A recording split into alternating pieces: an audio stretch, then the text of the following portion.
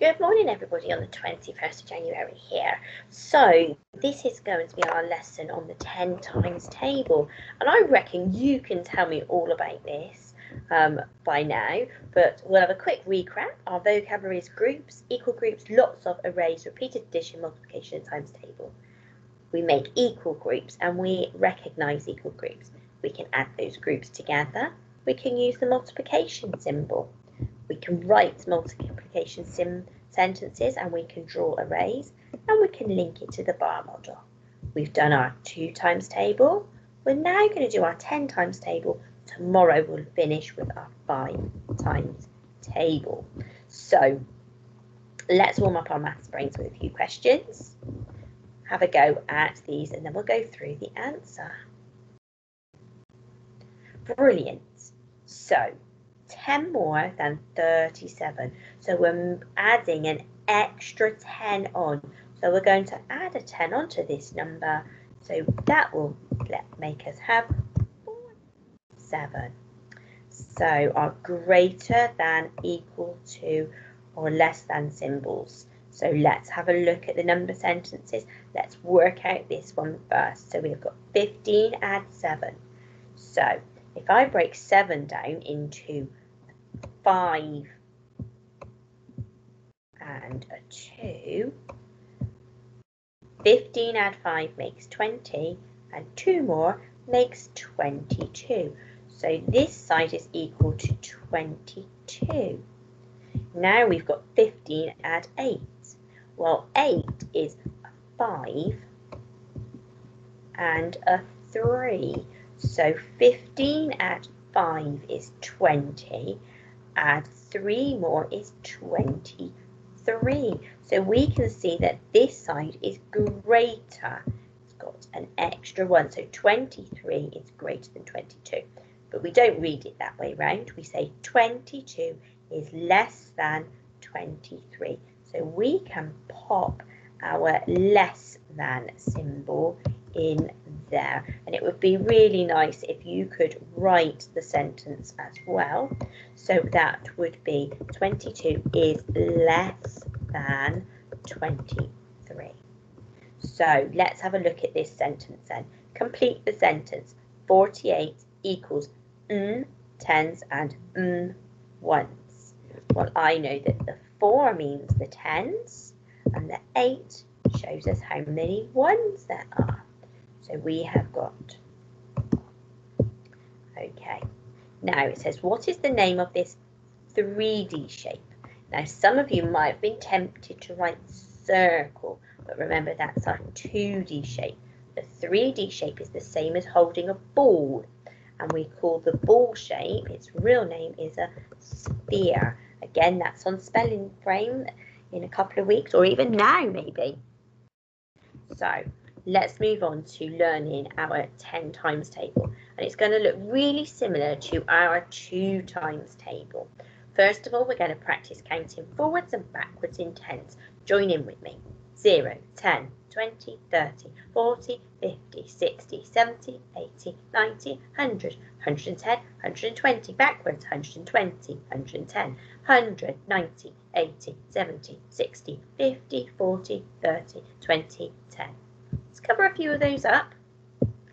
Here we go.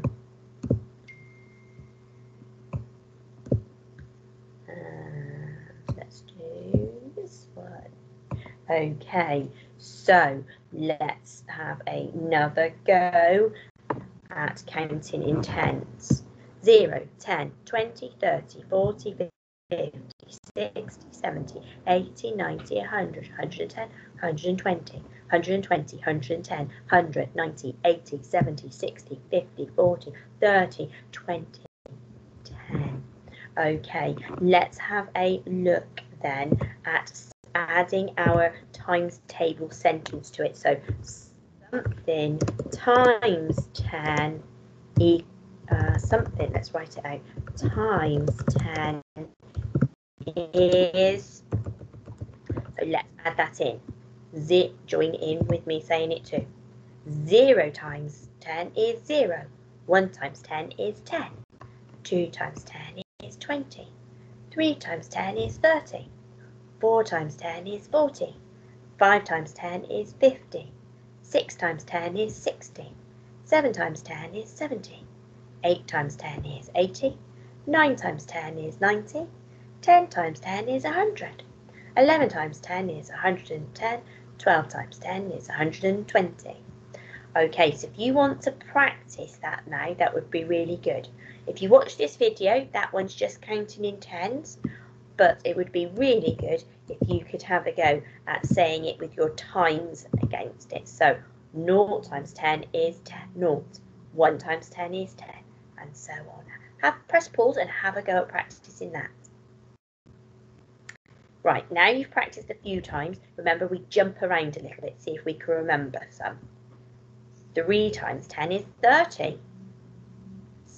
7 times 10 is 70. 10 times 10 is 100. 2 times 10 is 20. 11 times 10 is 110. Again, maybe you could jump around, possibly with an adult. Take a few minutes to practice jumping around those times tables, seeing if you can remember them. Super. So let's have a look at a little bit of our learning for this afternoon. So we're going to look at the bar models, okay, and see how we can link the 10 times table to the bar model and our multiplication sentences. So here we know it's 20 is our answer. And we've got one group of 10, two groups of 10. So this one is 2 times 10 is 20. Have a look at the other ones and see if you can work out what the missing numbers are and what the multiplication would be. Brilliant. Now you've had a go. Let's have a look at this one. What are the clues? We've got 10s in each box. Let's fill this box in first. So how many 10s have we got? 1, 2, 3, 4, 5, 6. 6 10s are 60 if we counted in tens. So we have got 6 groups of 10. So we can write that down here. We say 6 groups of 10 or 6. And we've worked out the whole amount is 60. Okay, down here we've got this bit at the top, but no numbers down the bottom. When we count in something, we need to get to 50. Wonder what we're counting to get to 50? Well, given our clue is our 10 times table, should we try counting in tens? 10, 20, 30, 40, 50.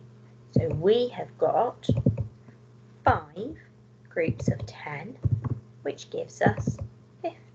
So into each of these boxes, we would need to write 10. So let's quickly.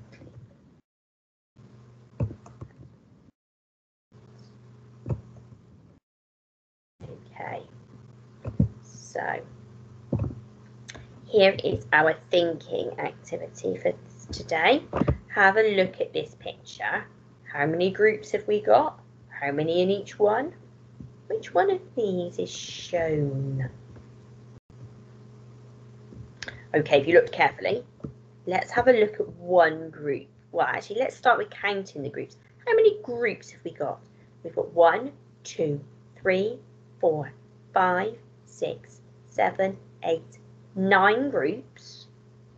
And they have got 1, 2, 3, 4, 5, 6, 7, 8, 9, 10 spots in. So we've got 9 groups of 10 spots. 9. Here it is. Here it is. Here is 9 groups of 10 spots. So let's have a little look at your activities today. So we've done some counting on the number line, so you'll be really quick at filling that out, and counting up how many cookies in the jar. And can you maybe write the multiplication you did to match the cookies? We've then also looked at our bar models, and can you write which multiplication goes next to them? We've got a few blank boxes. Again, use your counting in tens to help you.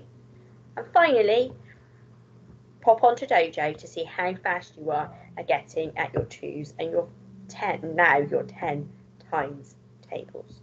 Looking forward to seeing it all on Dojo later.